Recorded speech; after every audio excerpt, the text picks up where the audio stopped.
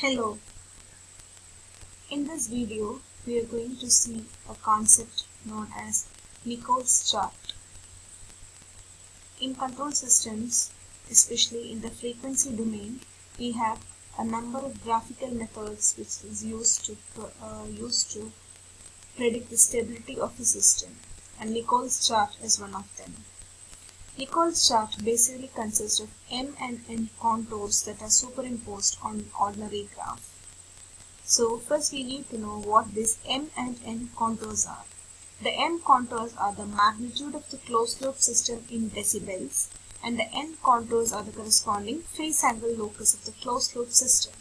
So the ordinary graph, it consists of the magnitude in decibel, which is marked on the y-axis, and the phase in degrees, which is marked on the x-axis. Now, using the Nichols chart, the closed loop frequency response can be determined graphically from the locus of the open loop frequency response. When the Nichols plot of G of j omega is sketched on a Nichols chart, the locus of G of j omega will cut the M and N contours at various points. And this cutting point of locus of G of j omega with the M contour gives the magnitude of the closed loop frequency response corresponding to a frequency same as that of G of j omega at that point. This cutting point of locus of G of j omega and N contour will similarly give the phase of the closed loop frequency response corresponding to a frequency same as that of G of j omega at that particular point. Now the magnitude M and the phase angle alpha, so the M and N, where N stands for tan alpha, of a closed loop system can be tabulated. And the closed loop frequency response consists of two plots, and they are going to be the magnitude M versus omega and the phase angle alpha versus omega. Hence, using these tabulated values, the body plot of the closed loop system can be drawn. The Nichols chart also helps to find out the various frequency domain specifications.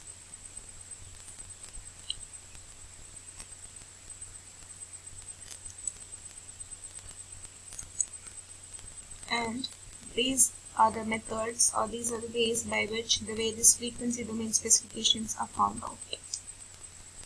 The resonant peak MR and the resonant frequency omega R. I hope you remember that the resonant peak MR is the maximum value of magnitude of the closed loop transfer function, and the resonant frequency is the particular frequency at which the resonant peak occurs. It is given by the formula. The resonant peak MR is given by 1 by 2 zeta into root of 1 minus zeta square, and omega R is given by omega N into root of 1 minus 2 zeta square, where zeta is the damping ratio and omega N is the natural frequency. Now the resonant peak is given by the value of M contour, which is tangent to the G of j omega locus. And the resonant frequency is given by the frequency of G of j omega at the tangency point. We'll see the graph in the next slide. The next frequency domain specification is the bandwidth, which represents the range of frequencies for which the system gain is greater than 3 dB. So the bandwidth is given by the frequency corresponding to the intersection point of G of j omega and the minus 3 dB M contour. Bandwidth is denoted by omega B, and it is given by the formula omega B is equal to omega N into 1 minus 2 zeta square plus root of 2 minus 4 zeta square plus 4 zeta raised to 4, the whole raised to 1 by 2. The next are the two important concepts, that is the gain margin and the phase margin, based on which we do find out the stability of a system. The gain margin, as we all know, is given by the negative of the magnitude of G of j omega in decibel at the phase crossover frequency omega Pc. And at phase crossover frequency, the phase of G of j omega is minus 180 degree. So the gain margin Kg in decibel is going to be minus the magnitude of G of j omega at Pc in decibel.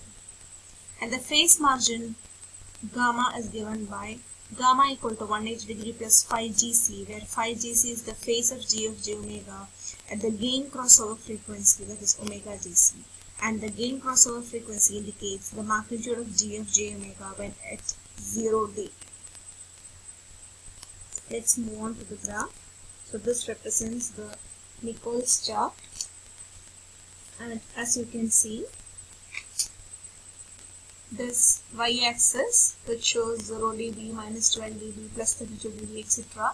This is your y-axis which represents the magnitude in decibel, and this is your x-axis which represents 0 degree, minus 90 degree, 180 degree, etc. So this gives you, this is your phase. Okay, so this represents your phase in x-axis. Now as you can see, the G of j omega locus is shown, and we also have the M contour. So this is the maximum magnitude, and hence this particular contour is when M is equal to MR. So since M is equal to MR, this particular frequency at which your G of j omega locus and your MR is intersecting, that is going to be your resonant frequency omega R.